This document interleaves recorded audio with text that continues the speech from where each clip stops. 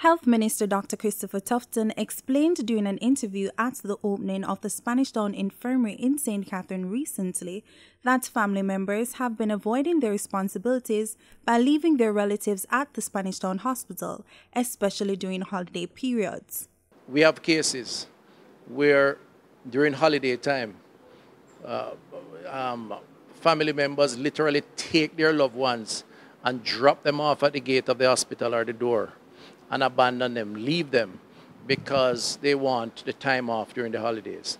A hospital is not a hotel, it is not an infirmary, it is not a guest house.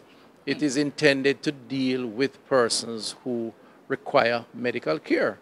In light of this, Dr. Tufton suggests that legal action should be considered for persons who continue to abandon or disown their relatives. Are not infirmed, if they have relatives and who have their properties, utilizing their properties, then we will have to look at the court action as outlined by the mayor to take stronger action against those persons. The Spanish Town Infirmary was built to combat limited bed spaces at the Spanish Town Hospital. With the facility now in operation, social cases will be removed from the hospital to the infirmary, which can accommodate 30 residents.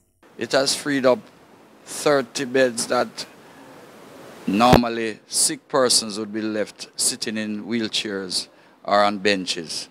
They are now able to be lying on a bed, courtesy of this facility.